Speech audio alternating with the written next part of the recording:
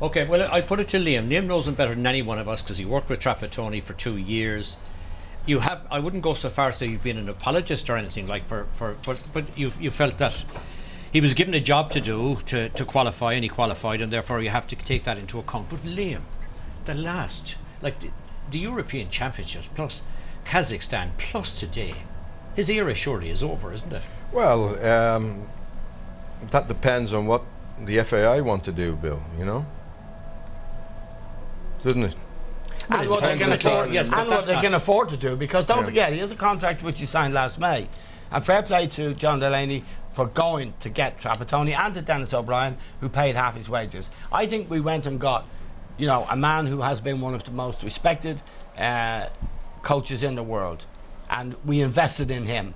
The problem, I don't think, is that he ever applied himself to the job as he should have applied himself, and he didn't go and watch players in England. There's lots of good players that he doesn't know about and that he hasn't played. Well, we showed that at the start of the programme. We did. Yeah, we exactly.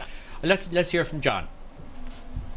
You've been the Irish manager, John. You looked at that performance today. Well, it was depressing, Bill. Yeah, putting it mildly. Yeah, and I think it was the culmination, if that's the right word, of things that haven't been right for quite a while. The selection of the players. Again, I'd go back to no wit and imagination in the way in which we play. You know, we did well to qualify in certain ways, and the way in which we qualified was never going to lead to a bright future. And in the European Championships itself, we saw that. And I think what's happened in the last couple of matches is a continuation of the decline, whether it be in morale, the selection of the team since the European Championships. And that was definitely one of the worst performances that I've ever seen from an Irish team. And I played long before Ronnie Whelan, and Eamon did as well, where we had some really bad times, losing in Czechoslovakia one time when I was a player, 7-1. Yeah. Humiliating. This is when we had the selection committee and all the bad, going back to the bad old days, Bill. But since you know, since we got rid of the selection committee and that, since then, I think that has certainly been one of the worst, if not one of the worst players I've seen, particularly at home. At home, right. But isn't, you were bringing up the fact that the FAI are hamstrung because of the fact that it would cost too much to get rid of Trapattoni, to cancel his contract. Yeah. But nobody is going to come to matches if they're going to watch this kind of rubbish. No, but you're absolutely right. And that, at the end of the day, will be a bigger cost. But that is the dilemma that the FAI face. We can't go on with this coach, and something has to be done.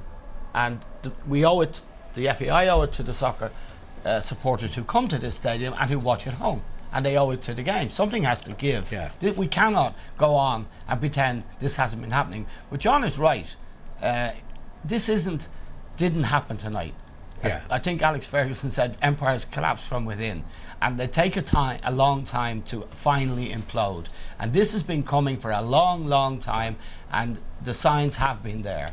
And you know, it's sad because this man has been a great football man in Europe. There's no denying that. But in his 4 years with Ireland, he has not displayed the same belief and energy and desire to do the job that, say, Fabio Capello, who sometimes watched 3 matches in a weekend in England, sometimes 2 matches in one day. You have to go and watch matches and see players. Hold on, you can't subcontract that work out to Frank Stapleton I was going to bring that point up, actually. And Mick Martin and to other people. You have to do it yourself. You can't subcontract that work out, and that is a capital offence, really. And I don't want to, you know, I don't want to personalise it too much, but he is being paid 1.4 million. He's one of the highest paid coaches in the world. And there's another issue. He has been disrespectful to an awful lot of players, young players. Shane Long tonight, Shane Long recently, Seamus Coleman, James McLean, James McCarthy. There's a long list of them. Disrespectful, and it's unbecoming, and it's wrong. And we have to say stop. Now, how do the FAI do that? I saw Mick McCarthy in the corridor tonight. I wouldn't mind Mick McCarthy coming back. He's proven since he left the Irish job, and he took us to the World Cup, and I wasn't his greatest fan. No, you were not. No, but I'll hold my hands up now and say that he's subsequently proved himself to be a much better manager than many people thought, including me. But we have to do something. All right.